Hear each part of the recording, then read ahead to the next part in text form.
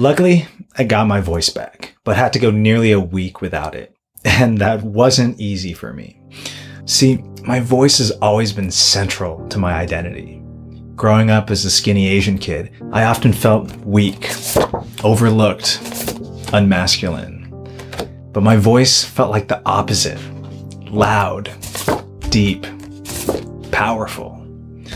Like Samson's hair, my voice was my source of strength.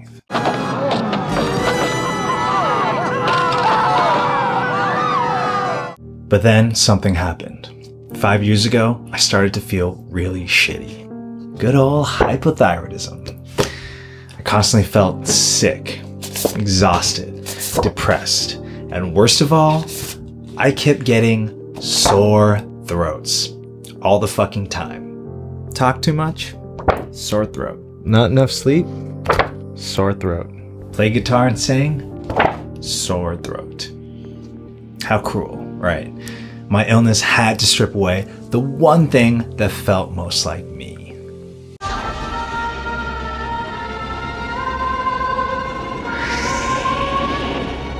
But that wasn't all I lost. The depression made me lose upbeat Jamin. The exhaustion made me lose creative Jamin. Losing my voice made me lose extroverted Jamin. I lost everything I saw as me, or at least I thought I did. That whole time, I thought I was losing myself, but I was actually being forced to discover myself. Through depression, I connected with my darkness. Through exhaustion, I discovered the joys of introversion. And through losing my voice, I ended up finding my inner voice.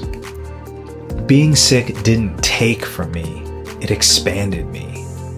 Now I feel equally at home talking or being silent, connecting with others or with myself, celebrating joy or nurturing sorrow. It's a funny thing when you lose everything you thought was you. You realize you were never your voice, your job, your relationship, your success. None of those could possibly contain you. Quite the opposite, actually. You are what all those come and go within. This is the gift of loss, of a breakup, of getting fired, of being sick. It's the shedding of false identities, a letting go of imagined constraints. Lose everything you thought was you and discover you are far more expansive than you ever could have imagined.